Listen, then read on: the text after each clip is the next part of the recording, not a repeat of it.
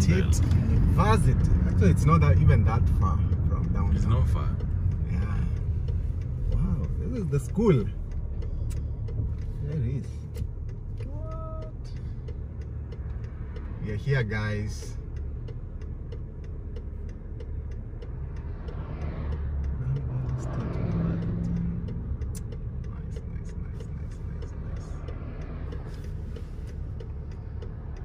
So this is the entrance to Grand Valley State University. I think we just drove for how many minutes? Maybe 10? Yeah. Yeah, it's about 10 minutes from downtown Grand Rapids. The drive was actually very beautiful. Yeah. It's very scenic also.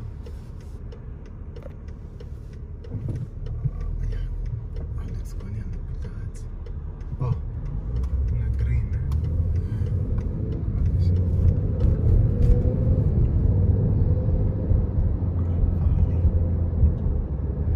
Shule tulipata aje wewe?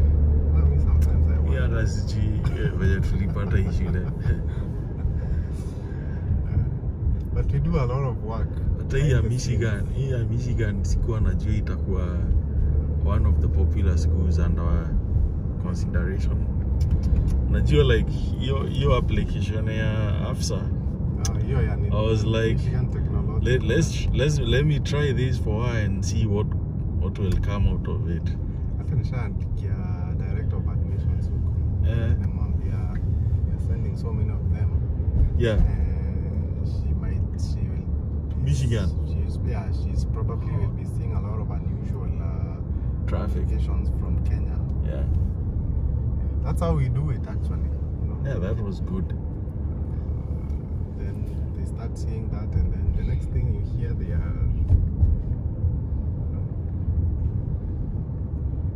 You're watching Success with Bob Mwiti Show, presented to you by Appstech America. Appstech America is a consulting company that helps immigrants find amazing higher education and job opportunities in the tech industry in the United States. You can find our programs by going to www.appstechamerica.com. Appstech America, we wake you up to the unlimited potential within you.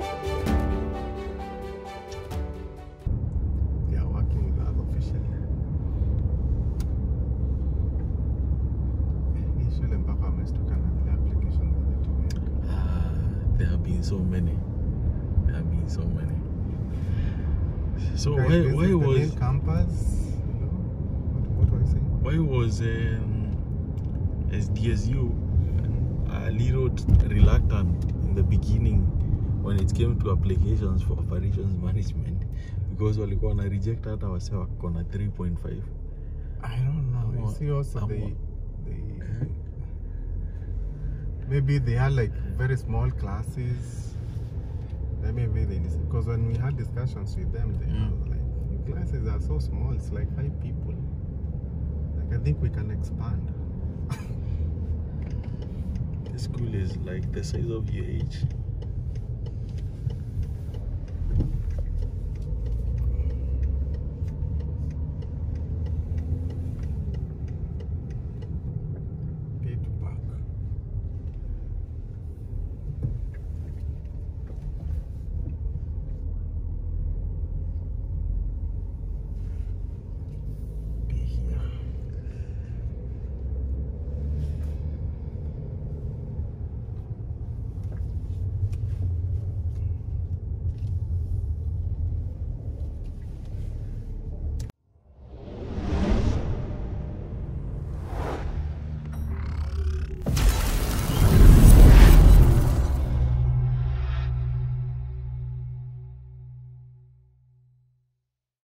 You've been watching Success with Bob Mwiti Show, brought to you by Appstech America.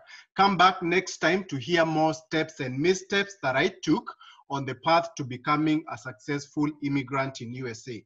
Be sure to subscribe to my YouTube channel and also follow me on Facebook, Instagram, Twitter, and LinkedIn.